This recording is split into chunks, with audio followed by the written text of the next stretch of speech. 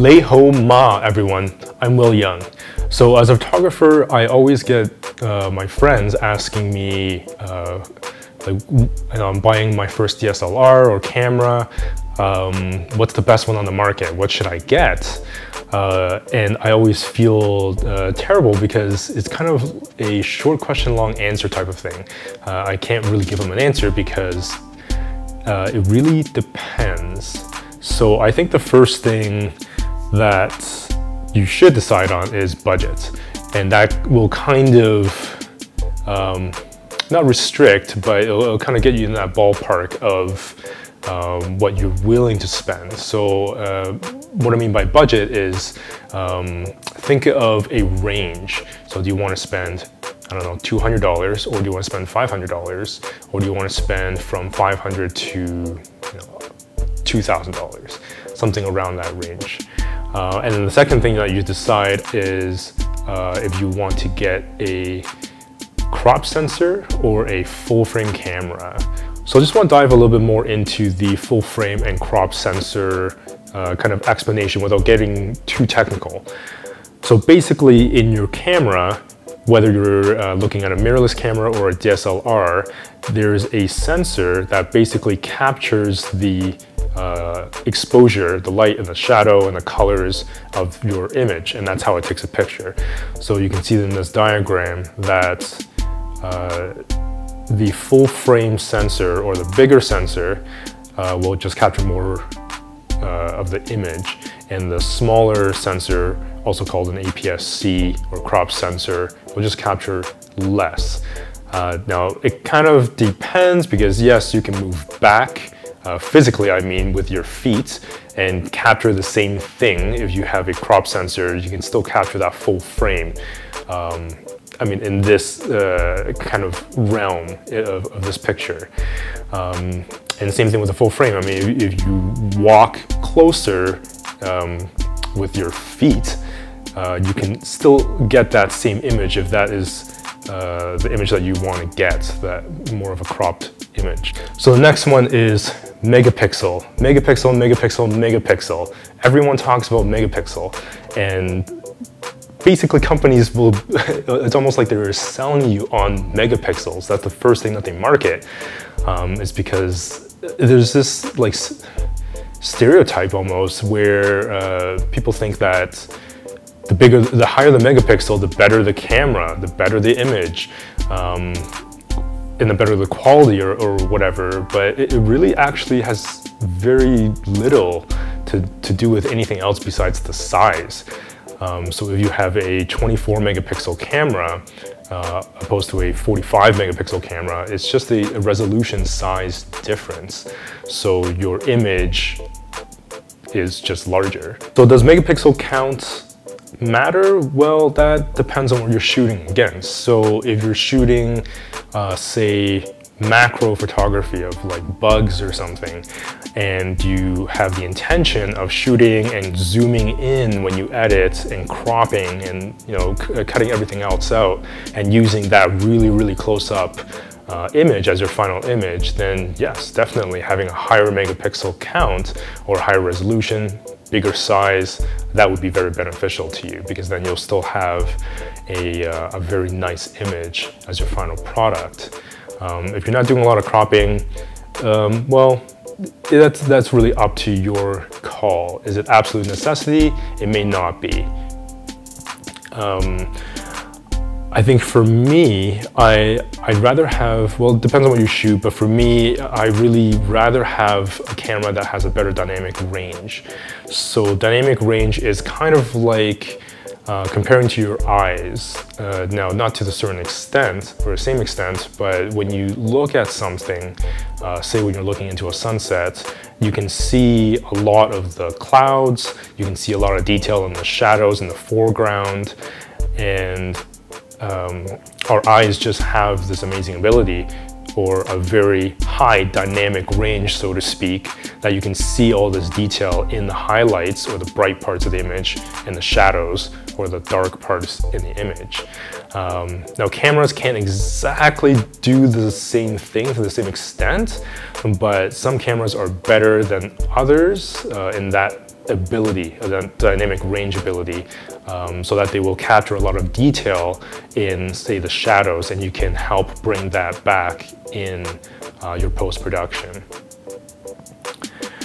Another thing that in my work, I find important is autofocus. So the ability to autofocus, how many autofocus points are there, how many of them are cross-type, which is kind of a whole other story. But in general, autofocusing is important for me. Say for instance, when I'm at a wedding and people are moving, I need to have an autofocus that's responsive. If it's slow or if there's not enough dots, autofocus dots in the camera, then it just kind of inhibits my ability to work as fast as I can. But I mean, if you're shooting sports, that's a big thing. If you're shooting products and your product doesn't move, then it doesn't really matter. You can manual focus at that point. So another thing to consider is something called frames per second, or also called FPS. Now, there's a frames per second in still photography, and there's a frames per second in video. They're somewhat related, but not really. So frames per second in still photography just means how many frames your camera can take consecutively, continuously, if you just hold down the shutter release. Now you have to actually put your camera into this shutter release or frames per second mode, and most cameras will have an option for, say like 3 frames per second and then 6 frames per second or 12 frames per second, depending on the capabilities of the camera. Is that important to you? Well, that depends. Depends on where you're shooting. So if you're shooting, say, a lot of people cycling, might be a good idea to have a higher frames per second. If you're shooting sports, might be a good idea to have a higher frames per second, so that you might not, it lessens your chance of missing a shot. Say for me, for weddings, yeah, I kind of use it, kind of not. People aren't exactly running, so I don't really see myself using a very high frames per second. But if you're shooting, a car driving by or something like that, and you want to have a lot of frames, then that might be important to you. Now, in terms of video, there is a frames per second that is sort of related in a sense of, say most films are filmed on 24 frames per second. That's kind of like a lifelike, realistic kind of look. And if you want to do, say, for instance, a popular thing is slow motion. So depending on how slow you want your slow motion, you may have to shoot at a very, very, very high frames per second, which actually is not really available in most cameras unless you hit like a $10,000 range to get like a really good slow motion.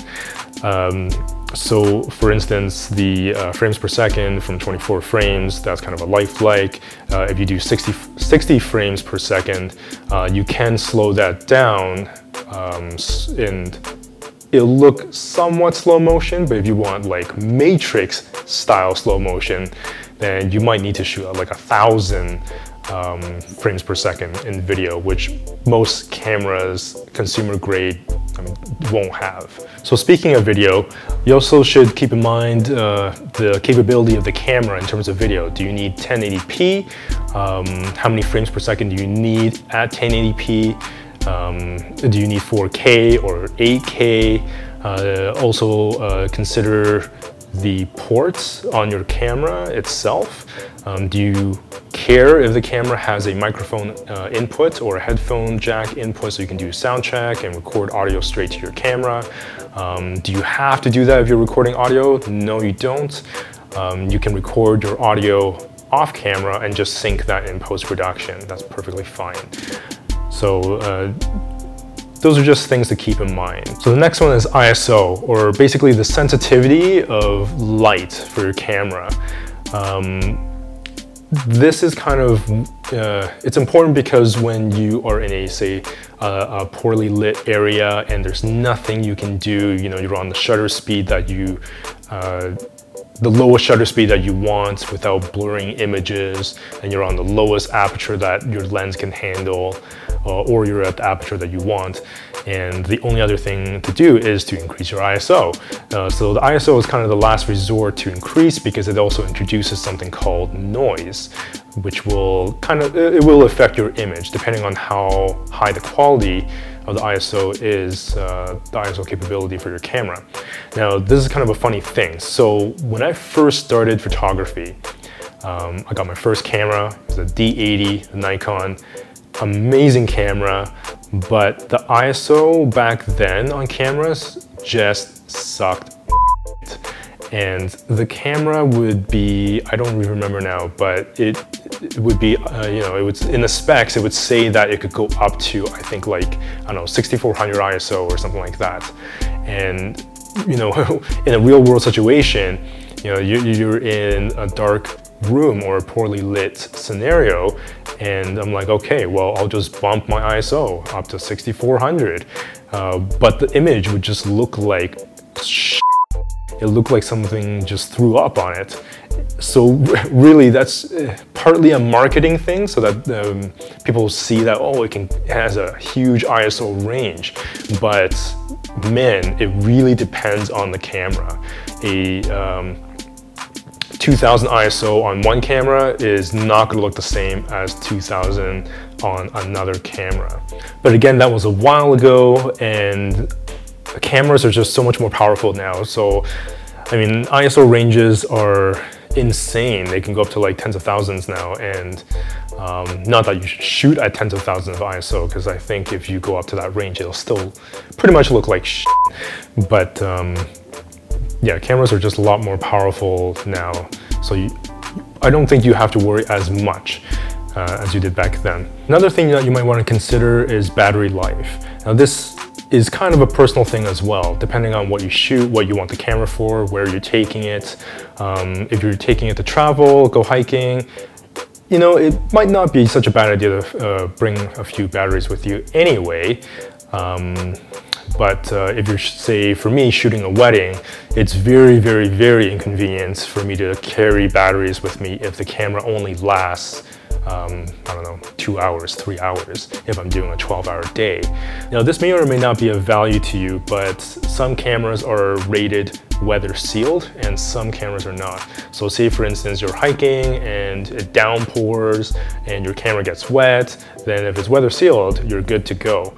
Now, obviously, I wouldn't recommend you to drop into the ocean, but an example is I did a wedding once that it was in the winter and it basically blizzarded that day, but it was this like amazing, fluffy, like fairy tale kind of snow, and it just worked out amazing.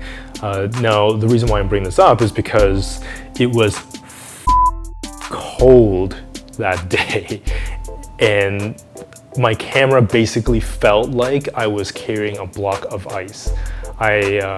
One of the bridesmaids had a cup of hot coffee that she actually was behind me when I was taking the shot, and she basically, I would just turn to her and I would tell her that, okay, my hands are frozen. Can I hold your cup of coffee for 2 seconds? I literally could not even press the shutter release button because my fingers were frozen. So last but not least, there's size, weight, and price. So price really just depends on your specific preference. If you're willing to spend lots of money on a camera, amazing. If you just want a start out camera and see how it goes, that's perfectly fine too. The size of your camera kind of never mattered back then. It was almost kind of like the bigger the camera, the more manly you were.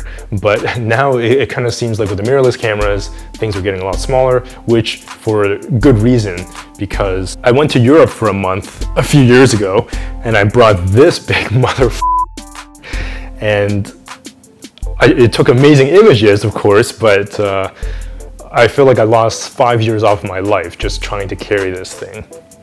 Now, there is one more thing to keep in mind, and that's something called a shutter actuation. That's basically a mileage, if you will, for your camera. And every time you take a picture, there is kind of a wear and tear on your camera. And the lower end cameras might only be rated for like 100,000 clicks or something like that. And the higher end cameras might be rated for 300,000 or 350,000, whatever it may be, depending on the camera model. Now, will your camera die instant death once you reach the 100,000 or 300,000? No, it may or may not. It might actually die before that. It might die well after that. It might never die. We don't know. So it's kind of like, think of it almost kind of like a car. And this is something that people don't really think about in terms of cameras. It is a mechanical thing. It is a machine. It is not going to last forever and ever and ever. So think of it almost like a car. Now, if your shutter does give out, you can actually replace it, but it depends. If it's years down the road and your shutter gives out and you want to replace it, it may actually cost you more money to replace it than to just go out and buy a new camera. So kind of like that car concept. So these are, I think, the core things to look for when looking for a camera or figuring out what's the best camera. But in my honest professional and non-professional opinion, I don't think there really is a best camera. It's more of the best camera that is right for you, depending on what you're shooting. And I truly believe that, I mean, if you invest into a camera that has kind of most of the specs that you want, that complements the style of shooting that you want to do, then I think that's great. You get a lot of use out of it, you get a lot of enjoyment, then that's money well spent. If you do have any questions, feel free to leave them in the comments below. Remember also to like and subscribe, this way you won't miss a single episode. Thank you very much. We'll chat soon.